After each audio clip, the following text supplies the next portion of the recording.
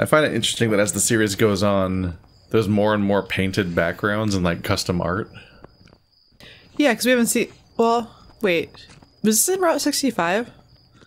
This might have been around 65. I think it might have been because, like, I remember seeing little. I think I remember seeing like little baby Carl's face here.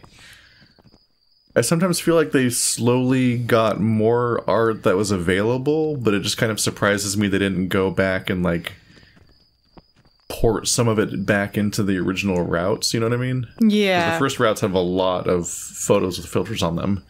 And that still happens, especially in the same locations, but some of them were sort of like slowly adding more and more unique art to the point where I think Route 65 was pretty much entirely paintings, but it was of the same setting that the rest of the stuff takes place in, so it's just kind of a surprise. Although maybe it's the daytime versus nighttime thing, like, I don't know. Because Route 65 took place pretty much entirely during the night. Well, it isn't, like, it's really an interesting mix aesthetically.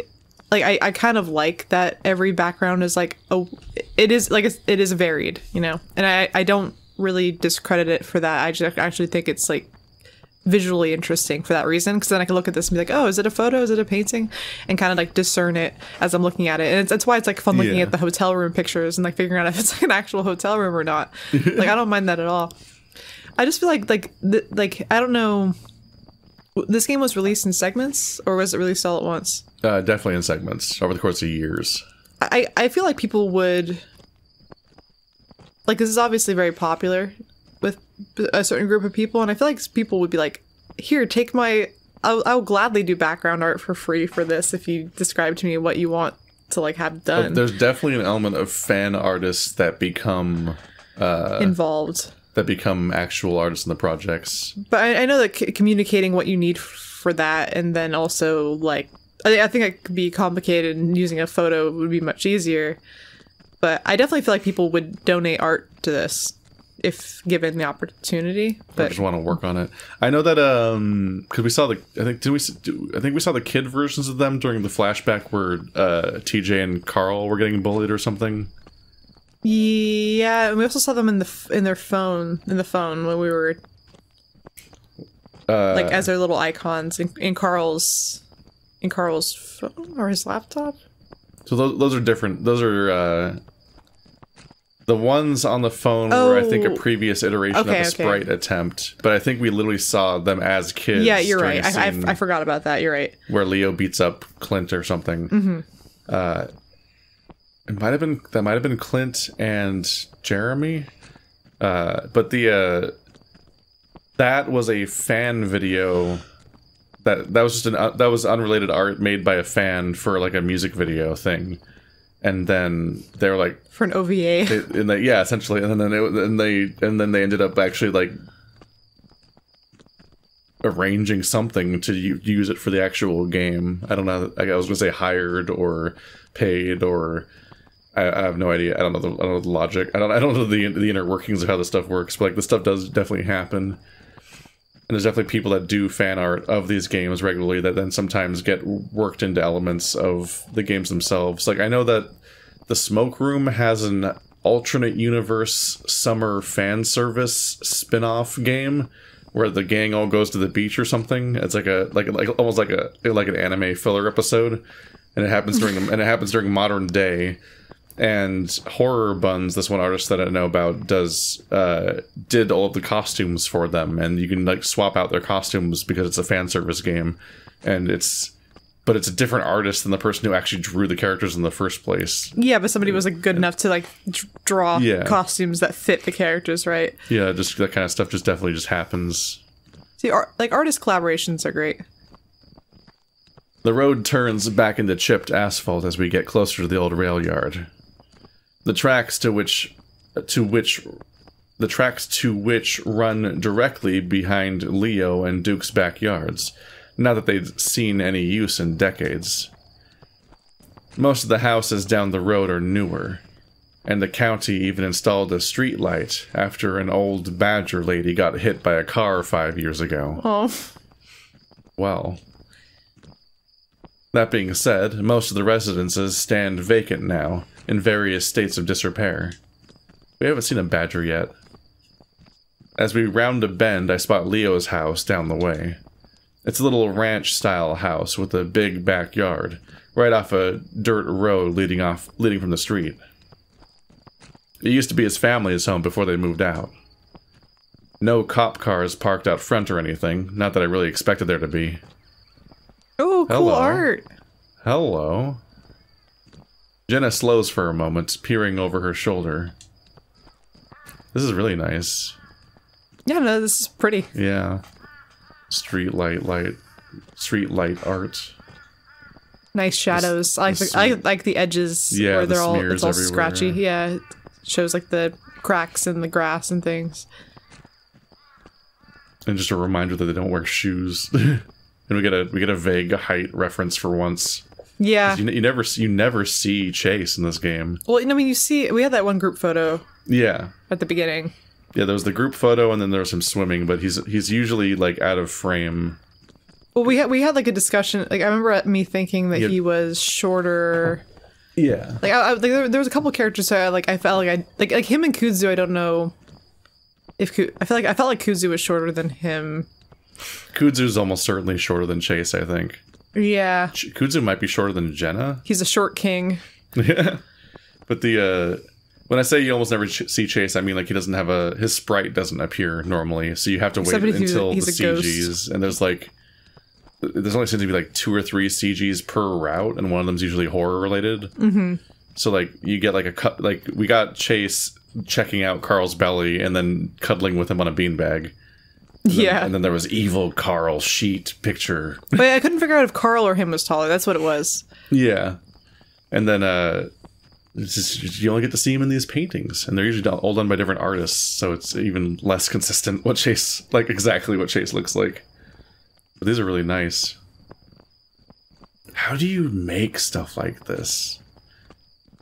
Like the more I try to draw now, the more I'm like, I don't understand. The more I know, the less I know about how the fuck you even make these visually. It's wild to me. Painting's just wild. Her senses are better than mine, so I lessen my pace as well, trying to listen carefully. It's dead silent beyond the usual desert ambience. The rustle of breeze-swept trees, chirping crickets, and tweets from local night birds. I turn back to look at her. What? She frowns to herself. Nothing. Wait, did you hear something? She shakes her head, rubbing her wrist as she refocuses her attention back on me. No, just some unexpected nostalgia. I smile some, glad I'm not the only one. Oh? What for? I can't exactly place it. It's just a feeling. Almost sort of like what people call déjà vu. Ah. I nod sagely, pretending to understand. Yes, I see. Yes, I see. Astute observation. I am listening, yes. She watches me for a moment, as if studying my features for something deeper. I watch her as well, the golden glow of the streetlight giving her fur a pale radiance, blurring her features into something warm and familiar. Her bushy tail sways, and I can see the light plumes of desert dust scatter away on the asphalt beneath. They dissipate into the air like smoke from a cigarette. It's very. There's a noticeable shift in narration style, in that McSkinny is very descriptive in the narration, and like sometimes he has like these flights of fancy where he goes off and has like a metaphorical explanation of something, or like has a. I don't know how to put it. There's a very direct literalism to a lot of Howley's narration most of the time, particularly noticeable in Ad Astra. And so when I'm contrasting it a bit, because I was like, I had a scrapped chapter where I got into this a little bit, just trying to get into like the difference of writing style completely between each one. I'm like, on one hand, I'm like, it feels like it could be a criticism, but on the other hand, I'm like, what is best for a visual novel? Like, was there an expectation of prose style and so on? Because there was just a tendency to just describe everything hyper literally. I fixated particularly on the scene where Marco walks in on Nefero dancing, and it specifically is designed to express the idea that Marco is confused and taking the scene in piece by piece to process what's happening. And in that context, another author would probably write in less literal terms to express confusion, but instead we have a very specific and clear explanation of individual small parts of the scene that all collectively build to a clear scene eventually.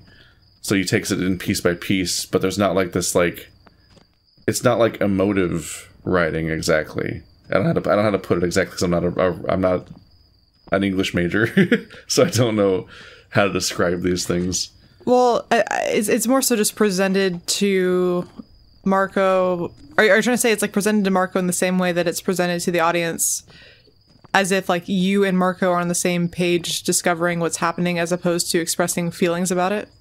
Well, like, he definitely fixates on the knowledge of the character and how they're learning the thing, but it's different in that, like, I don't know how to express. It's hard to express the stuff. There's a way of communicating what a character is experiencing emotionally, and I don't mean like describing their emotions. I mean having them perceive a scene emotionally. Yeah. As opposed to just describing what they're seeing and feeling in literal terms, like what they see and hear. Well, with this, I mean, yeah. I mean, with a situation like with Marco just, like, walking on Neferu, like, I feel like it's...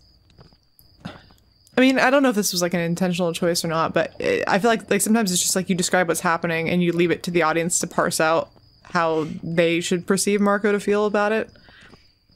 Like...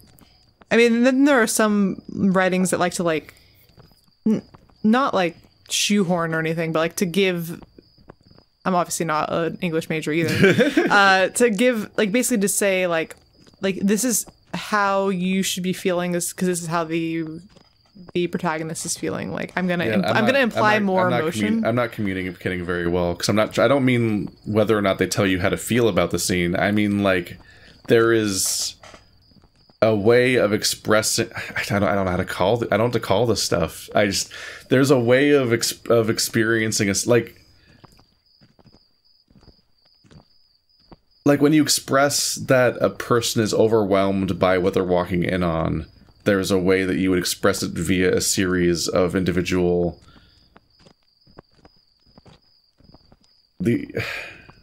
It's so fucking hard to talk about this stuff. All I can say is that I was so tempted to rewrite the scene that I literally did.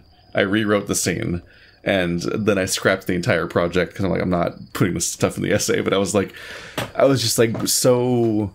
And obviously, I like Ad Astra a lot, but there's elements of the specific narration style where I'm like, you could do more with some of this stuff, and I wanted to so I sat there and rewrote Marco's internal monologue for that scene, just to try to express what I was trying to get at, and me trying to bring this up is just really clumsy here, and it's hard to get into it without just actually getting into it verbatim, and comparing scenes directly. I mean, I think I vaguely understand. But I'm just trying to express the fact that I'm very, very, very much noticing the change in narration style between the two writers. It's extremely, it is not, it's like, it's mixed because I'm like, I like what McSkinney is doing, but also it could almost be seen as a criticism how noticeable it is that the writers changed. And not just because he started using discombobulate sometimes, but like because the entire style of Chase's narration monologue has changed in its style of descriptiveness and so on. Yeah, and obviously it's hard to keep that consistent between two writers. Yeah, but I've just completely fumbled trying to discuss it. It's a little bit complicated because this is like a visual novel, and honestly, I don't know how I would write a visual novel. Like, I mean, and granted, there are like points of like, there are points where you can be strangely descriptive. But then there are points where you just need to literally convey what is happening for the sake of, like, the pacing of the story. So you need, like, a balance of these two things. But when it comes to, like, when I read novels, it's like, I like flowery, elaborate writing, which is why, like, you know, like, I always think of, like, Hemingway is, like, kind of the antithesis of what I usually like, because it's so, I mean, not all the time. I like him some of the time. But there's, like, a straightforwardness and like this is what's happening. There might be like an implication to what I'm saying that you can elaborate on in your brain, but I'm not going to at all give you anything here. Like, this is what is happening. This, and this. You take it how you think it should be taken. I mean a bunch of other things, but I'm not going to at all describe them to you. And I'm not saying that, like, I don't think that that's lazy at all. And I don't think that the people who read books with flowery, overly drawn out descriptions like I read are lazy for not, like, being able to infer these things themselves. I just tend to like writing that's a little bit more like lyrical and like pretty. I don't know. I'm just one of those people, but I like poetic it even goes writing. both ways. Like a poetical explanation of something often obscures meaning to some extent, in that it makes the scene harder to understand literally, but it conveys emotion and gives you a subjective understanding of the person, of the protagonist. Like, it gives you the protagonist's subjective understanding of what's happening instead of the literal exact things that are happening and are seeing. And there's just ways of handling that. I just think I understand that language more. As weird as that sounds, like emotional language, it like translates better to me as opposed to like like Ernest Hemingway. Like The Sun Also Rises made me pissed off because like the guy definitely has like a dick injury, but they never talk about it. Yeah, no, because he was in the war, and there's a reason he can't be with this girl, and like there's this whole thing about it, and he never specifically says it. And you can say it's a commentary on Ernest Hemingway and his perception of manhood, and how he's not going to elaborate on this guy's definite dick injury. But damn, the whole fucking book, I was like, can you please just verify the dick injury, because it's definitely a dick injury, right? Like, you know. But granted, that book has one of my favorite last lines ever, so it's like I said, there's ups and downs to these things. I like my favorite book is 100 Years of Solitude, so that should tell you everything. Like the last sentence of that book, I want to say, is like a whole page long. This last sentence is like almost a whole page. It is fucking elaborate.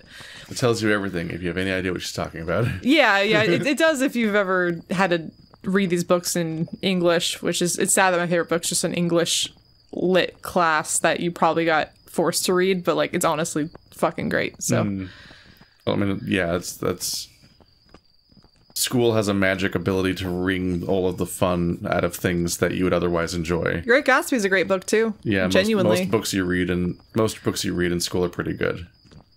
It's just that they make them awful. I don't know, man. I had to read some shitty books in school. Oh, I hated Scarlet Letter. Oh, okay. I like Scarlet Letter, but that's because I'm a hoe, and so I was like, I relate to this character being shamed for her thoughtiness. But no, there's things I liked about that book, and also I liked the weird demon imagery with her daughter. So, but anyways, sorry. When we were younger, we had many nights like this, walking to and from Leo's place. Most of the time we'd be chatting about video games we'd been playing, or some manga that Jen had gotten into. Looking back, I could tell she savored those times. The fleeting moments she had away from home, where she could express her passions without fear of judgment or ridicule. Well, occasionally there'd be ridicule, but of the good faith sort, I think. Friendly teasing. Whenever she criticized some dumb thing I said or weird-ass phase I was going through, it never felt like she thought lesser of me. Like the soul patch. She suffered through my late 2000s frosted tip highlights scene phase, after all. Oh, goodness. Oh, that sentence kept going. She just was trying to encourage me to be a better person. Those long walk-in talks we had were like ways to gauge your own small-town-induced insanity. It was during those times I felt more secure in myself than I ever did elsewhere. But it's also when we understood we truly didn't really belong here. I can't help but wonder if that's what she's thinking of now.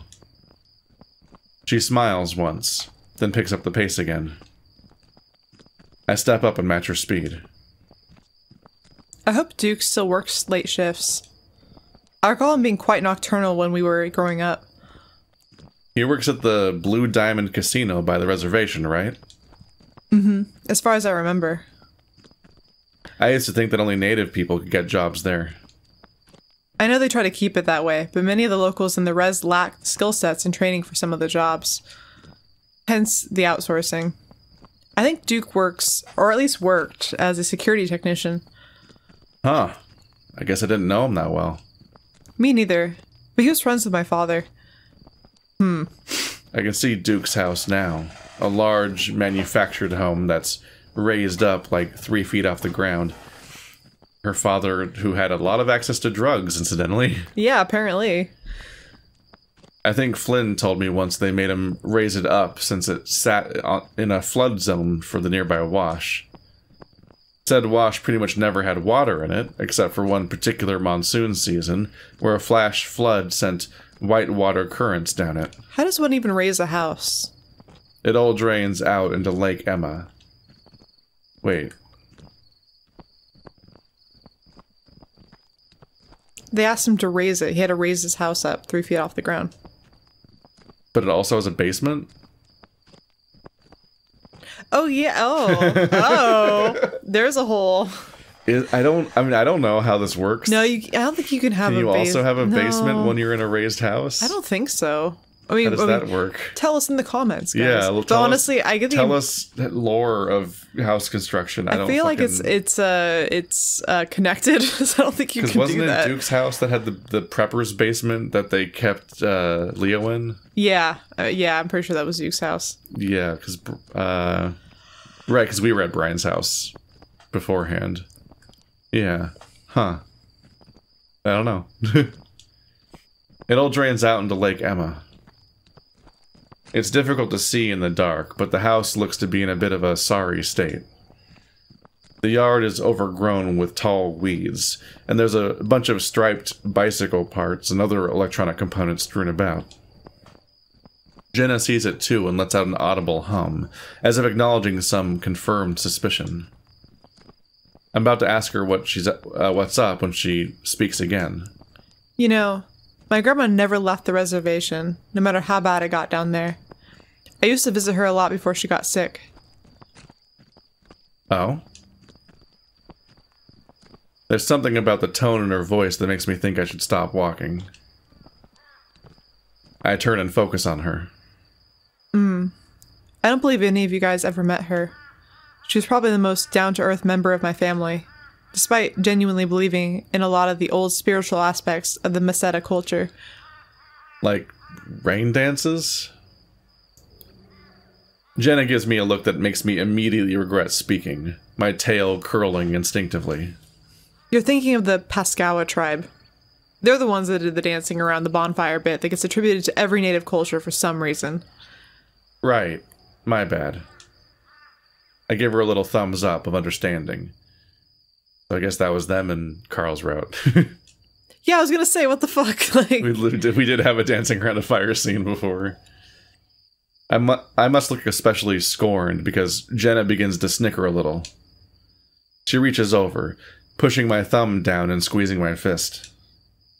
Her grasp is incredibly soft, and I feel myself longing for it again as she lets go. hey, you're a educated journalist now. You can't get away with the cute ignorance anymore. I've got one more year left of that, actually. I say with a faux defensive tone. I guess I should hold on to staying cute as long as I can. Oh, that's easy, Chase. All you have to do is lose the goatee. Hell yes! Everyone's yes, going after him for it. yes. I agree. What? Oh, come Yeah, it's funny because it's Chase talks about all of his phases and choices as like a past thing. Like, oh, I'm done with all those dumb childhood choices and my frosted tips and my scene phase and my manga.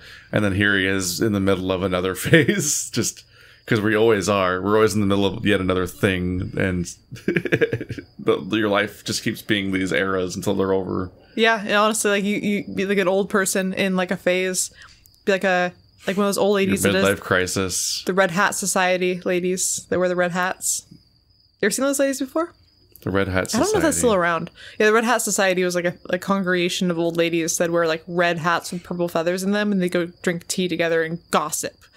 Like the bad bitches they are. What? Yeah, no, that was like a popular thing back like when I was a kid. It's probably like the 2000s.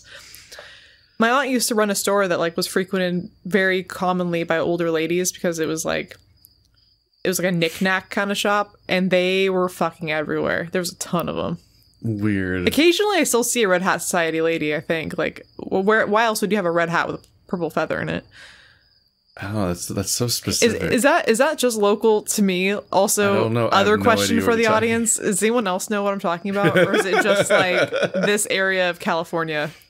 It feels like we're talking about like, oh yeah, they had like a cult. There was like alternative people. There's like the punk kids, the metal kids, red hat the goth kids. There's that part where a bunch of old ladies wear red hats with purple feathers, and that's it. Well, I'm just saying phases are forever. Okay, you'd be an old man into like making making train models or like something. Some cultures usually have more of like a range to them and a freedom of like expression, and then this one, just this hat. That's the whole thing.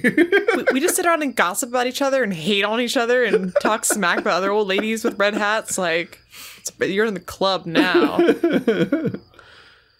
Oh god.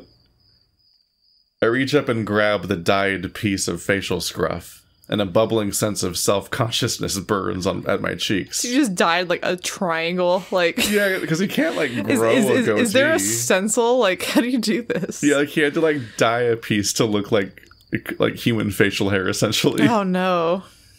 Jenna laughs some more. I'm just kidding. I know Leo isn't a fan of it though. He told me as much. I let out a bit of a deflated noise. For some reason, that also kind of stings. He's supposed to think I'm hot no matter what. No matter what. Jenna waves dismissively, trying to get back to what she was saying. She seems serious about getting what she has to say off her chest.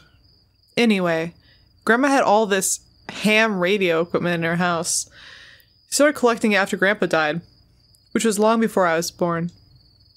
She was really into technology and broadcasting, which admittedly was an oddball contrast from her more spiritual, tradition-based outlook on life. She crosses her arms, taking a glance inside of an old parked pickup truck that's missing its plates on the side of the road.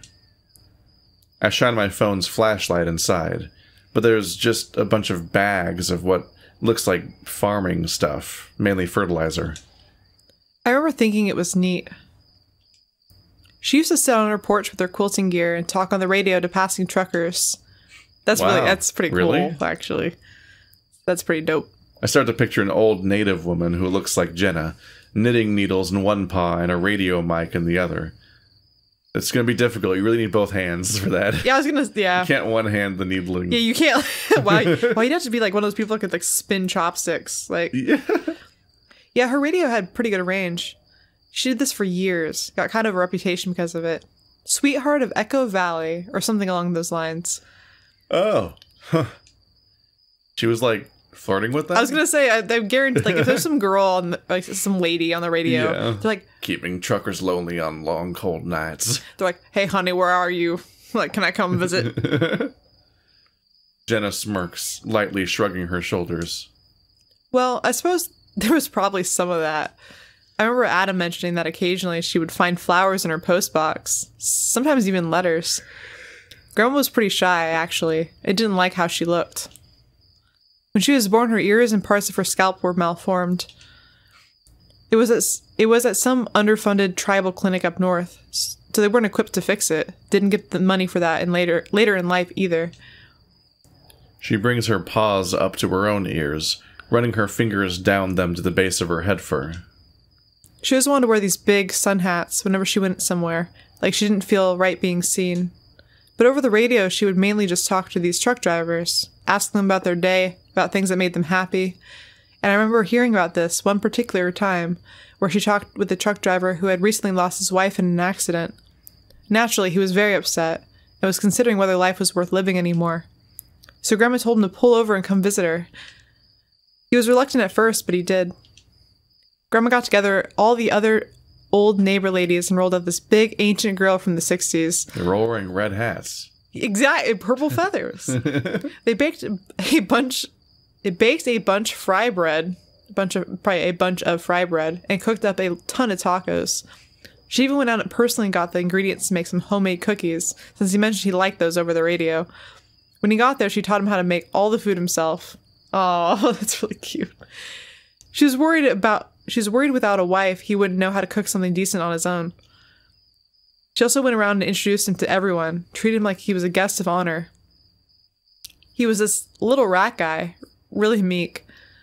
Little rat trucker. I want to see a rat trucker.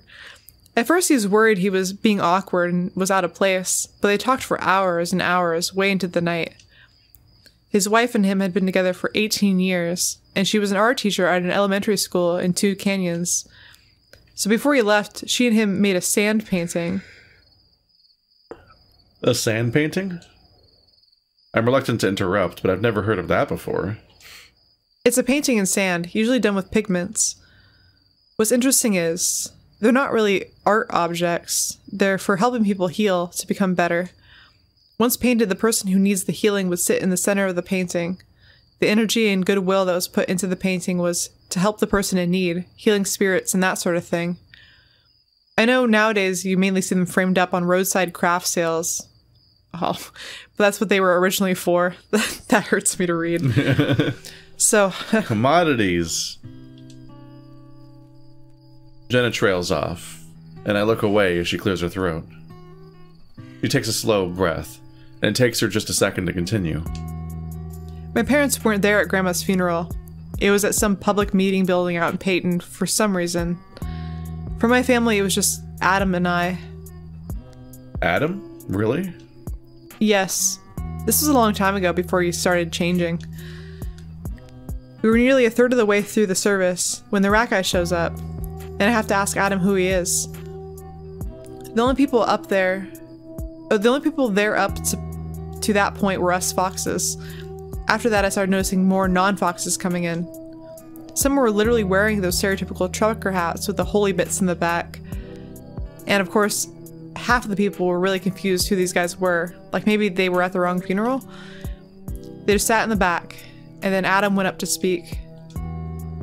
She folds her arms tighter across her chest, smiling to herself as her gaze flicks upward. Adam stuttered his way through the speech, but at the end of it, he started inviting up the new arrivals in the back. A lot of them were fairly gruff-looking guys, you know? And one by one, they get up and start reading letters. She pauses again. Letters thanking her for being so kind, for giving them someone to talk to about their problems, or just being so witty and fun to speak to. They're her old-timey internet friends. Yeah, back before the internet. The rat guy, God, I wish I remembered his name, went up last, and his letter addressed Grandma like she was still there with us. He talked about how he was doing, how tough things were after what happened.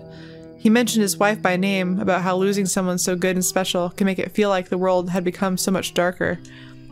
But how it's always important to remember that there are still good people out there, even if they're just someone who can lend an ear for a while. And it felt like he was actually talking to us about Grandma. I thought about that a lot when, you know, Adam passed. About how maybe it wasn't just a chemical imbalance, and perhaps he just needs someone to talk to. This is the first time we've heard about that, right? I think so. I think we knew that Adam was dead. I don't think we knew Adam was dead. Because when we told Chase that we wouldn't, like, oh, the people that we would go visit, it's like, basically it was like, oh, I would not visit my parents. I wouldn't even visit Adam. And we responded to that in like a way that seems surprised, which makes me think that we knew Adam was dead, but not you and I thought knew Adam was dead as an audience member. Yeah, I don't know. I don't have that specific of a memory of that scene, because that was all the way back in the hiking trip. Yeah. When she brought the stuff up. I honestly think this is the first time we realized Adam was dead. The handy thing is when you have a book, you can just flip back to the page really easily. I know. You can kind of get back there a little bit, but because of the nature of the fast forward feature, it's really hard to actually spot the correct moment, like we tried to do with the Brian scene. We're like, where the fuck was this? And you're like she keeps her arms still tight over her torso, though it looks more now like a self-bracing measure. A far cry from her usual standoffish posturing. I also thought about how you're so goddamn alone out here. She gestures with both arms to her surroundings. I peer down at myself, then back at Jenna. She lets out a little noise that sounds like a quick sigh before shaking her head. Not you specifically, but rather anyone stuck in this place. What is it with Echo and taking away all that's good? She's looking at me now, but I might as well be a brick wall for how equipped I am to answer that question. It feels almost rhetorical in nature, something with so many reasons that you could apply, that it becomes simply too much to try to put into words. I sheepishly hold up my arm. Would it be too patronizing? Too much of the stereotypical guy thing to reach out to her now? No, anyone should do this for somebody who's being vulnerable. It's a moment of vulnerability from someone who's cultivated a life worth of being invulnerable. I suppose we've all got heavy shit under the surface, Jenna probably most of all. And while some of us sort of downplay it with jokes, self-depreciation, or lashing out at others, Jenna's always kept it under said surface. Seeing this all brought to life feels like something raw, uncomfortable, something understood to be immovable being moved. I look past Jenna to the wash. Like the desert flooding. I exhale, looking back down to her. I can feel my mind going blank, like it did earlier. See, that's a good example of what I was going for. What I was gesturing at before in the writing, and like, he specifically themed the description of the environment to foreshadow the reveal that was about to happen, and then connected them back together. Like this rare vulnerability is like the desert flooding. When we introduced the Duke's house being raised for the flood. The question is whether that has continuity with the setting or not, but like there's a specificity to how this all is expressed. It's really I guess there's more of a descriptiveness to this in terms of people's body language and in terms of scenery. Like I said, both styles of writing are still valuable. Yeah. It just depends on what you kind of prefer. And I know people that introspectiveness that was not compatible with Howley's writing style from most of what I remember. But I know people that hate that. I know people that hate if it takes longer to say. No, like I love my dad very much, but he hates if something takes more than like a page to describe. But I'm like, but it's like something really important, and like I feel like that can take. I'm not saying take 8 pages to describe the house or anything, but I'm like no, I can be the person that's like, why is the description of the feast taking this long, George R.R. Martin? Why do I need to know every food that's being served? This is a bit much.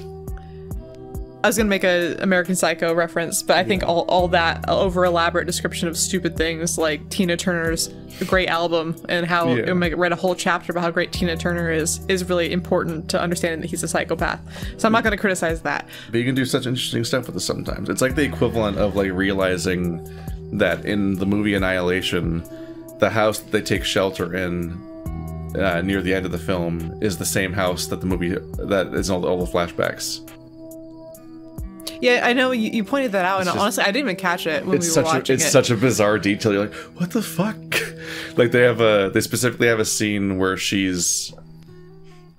Kane arrives at home out of nowhere in the flashbacks. Like the husband arrives at home and is standing in the entryway, and it shows a shot of the bottom floor from behind him. And then during the scene in modern day where they're in that other house, you get the exact same shot, basically. And it's like, oh, okay. And I think they even have an establishing shot of the outside of the house or something. Like, it's just a trip. And it's like, it's not literal, obviously. Just like how the flooding, like, Duke's house being raised is not tied to Jenna's backstory. Like, these are not related to each other. No. Literally, but it adds but they are to the related tone. to each other emotionally. Yeah. So just like you should not read into in Annihilation the idea that it's literally the same house, because that's definitely not the plot. No. But it's doing something with that, which is spoilers. But I mean, that's not really a spoiler, because honestly, like I said, I watched that. I did not catch that. No, not pointing it out is not spoilers. I'm saying elaborating on it is spoilers. Oh, yeah, don't spoil movies for people, Keith. I exhale, looking back down to her. I could feel my mind going blank like it did earlier. Her expression's indiscernible, but she's still looking at me. Ooh, uh-oh. Wow, there's a lot more little choices in here. Yeah, definitely save. There we go. This is the first time we've had 3 choices, I think. Besides the time where we had 5 choices, but that was the routes. Well, I mean, yeah, I don't really count that. I don't know how to answer that. We kept each other sane. This town breaks people. I feel like we should do the middle one. Because I feel like I don't know how to answer that as a cop-out. I feel like the town breaks people is negative. I feel like we kept each other sane is like a nice... I feel like that's gonna progress our relationship, which is like what I'm voting for, because Jenna's a cutie, but also like I think it's a nice thing to say to somebody who needs reassurance. The last 2 are complementary halves to the same observation, in a way. Yeah. You're essentially choosing which part to talk about. Well, but they both are true at the same time. Yeah, but the first one, obviously the first one's completely out, because it's just like I don't know what to say. But like the second and third one are both saying similar things. It's just that one is like making it a point to credit. So this is the actual thing we're responding to be clear, because it's been a bit. Oh yeah, no, I definitely understand. It's just that like the second one is like the second one and the third one both say similar things, because they both infer that Echo is a really negative place to live. But the first one gives Jenna credit. The last one's like commiserating, and the middle one is like uniting. Yeah, well, It's like I think it's more helpful for pacifying, but also it's like we did good things together. Like I'm giving you credit. It's like you might as well throw a compliment in there if you're gonna say shit about your town that you live in. Yeah. I was really fortunate growing up. I had a boyfriend I loved, a group of friends who supported me, and a family who gave a shit. And I'm not like the world's most mentally healthy person, you know? I see a completely alternate timeline where I'm just like the rest of those guys in Tetanus Alley or worse. I rubbed the back of my neck sheepishly. I'm not good at making these reassuring speeches, but this is all stuff I've admittedly thought about before. That rat guy was right. Having someone around who gives a damn means the world. And isolating yourself from said world isn't how you make yourself better. It's the opposite. And for keeping me sane, I do think I kinda have to thank you for that, in some part. My voice cracks, and I try to cover it with a cough. Smooth. Thank you, Chase. Jenna smiles lightly. That's actually rather beautiful. Has this been on your mind for a while? I shrug. Lately, at least. Well, I like to think that his and your sentiments are true. If we have time, I might stop by to see Jeremy. When I talked to him, he sounded like he wouldn't mind seeing you again. Jenna chuckles briefly. It's strange. It's strange, isn't it? It's strange, isn't? It's strange, isn't it? The notion of you talking to him now as adults. As kids, we were all so at odds over truly stupid things. I suppose I'm curious whether he's grown up as well. I guess we'll see. Yeah, I don't know, that feels like a response to a previous conversation. Like, it kind of seems like maybe Jeremy was the one that she didn't want to visit, and Adam was the one she would have visited, or something. Did I fuck that up? Know, it's hard to check. For some reason, I thought it was Jeremy, because they acknowledged that Jeremy was the one that picked on us. And she's like, and like Chase is like, even though Jeremy was like a dick to us growing up and all this shit about him dealing drugs and all this stuff, and she mentions how like she feels like her parents. Because you also might be thinking of like, they might have been talking about Adam having changed, well, whatever happened with Adam, and so he might have been talking about that. Well, they talk about like Jeremy being a drug dealer, which it was just very specifically his thing and not Adam's thing. Yeah, but I don't know if that was the specific recourse of him being surprised. I don't know. The only way to know is to check manually. Jenna raises a brow. Maybe. I mean, all this being said, I'm not truly excited to go back and talk to him, or his friends. For Jenna's sake, I can grin and bear it, though. Not even the cute bat? The conspicuous bat character was introduced with a sprite and everything that definitely doesn't come up again? Yeah, never again. I guess I have to ask, what makes you think of this? What made you think of this? I mean, the story about your grandmother. Was it just talking about tech stuff on the reservation? Jenna ponders this question for a moment, looking a bit more like her usual self. However, there's still a slight unnerving tinge to her, like her tail has an extra bit of bristle to it. I suppose that's what got me talking about her. Though I started thinking about this all earlier. Oh? Up ahead, the screen door on the side of Duke's house flings open. A familiar ash-colored figure peers out, attention focused on us. What are you two doing? He calls out to us, having to shout since we're nearly 3 properties down. He's figured us first. Well, he found us. Yeah, I guess our voices carry. I was gonna say, like were we talking loud? Like, yeah, I guess it's just in the silence. There's nothing happening this late, so it's there's a bunch of crickets outside. Yeah, sometimes I just feel rude for talking outside ever that night. I mean, I don't know. I've sat on the curb outside our house and just talked, but not like loud. You. I know, yeah, like evicted immediately. Keith's like, I heard you out there talking at night. I know all of your secrets. Ho, ho, ho, ho. I'm on the opposite side of the house. At Pueblo, I'd cringe at the idea of someone shouting out this late in a neighborhood. We weren't shouting, though. No, they were heated. Oh. However, most of these houses are long since abandoned. Jenna and I exchange a look before making our way closer to respond.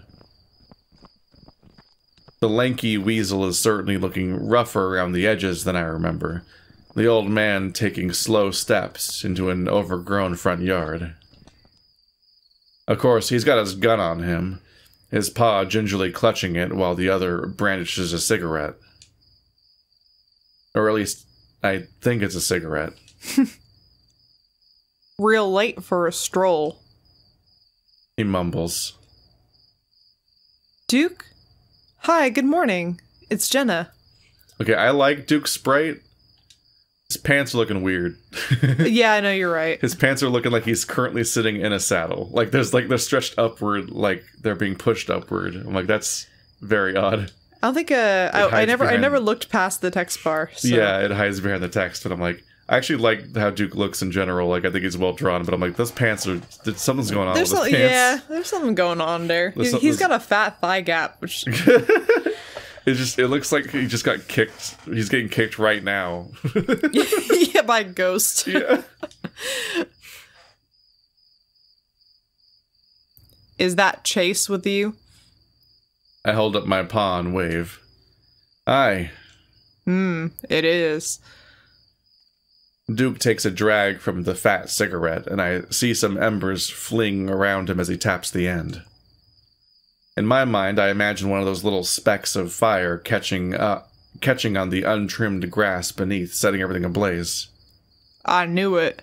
What Leo's been saying is true. He was seeing shit as well. Confronted him about it, and he got a wild look in his eyes. Pushed me to the dirt. But here you are, in the flesh. And talking this time. I give him a befuddled look. What's he talking about? Well, Leo's going through a bit of a rough time, and that's certainly no excuse for the violence he imposed against you. She's so diplomatic all the time. However, we did see you at Carl's house, and you might have heard that he's gone missing. What good timing for your arrival then, Jasmine. It's Jenna now. But that's beside the point. His bloodshot eyes shift from me to her, and that makes me even more uneasy. Have you seen Carl since last night? Duke clicks his tongue, shaking his head more times than he really needs to. I don't think you're investigating the right mystery here. Jenna raises an eyebrow. He points a swollen pink finger in my direction, still looking at Jenna. The real question is, why has your friend here been snooping around our houses here for the past month? What?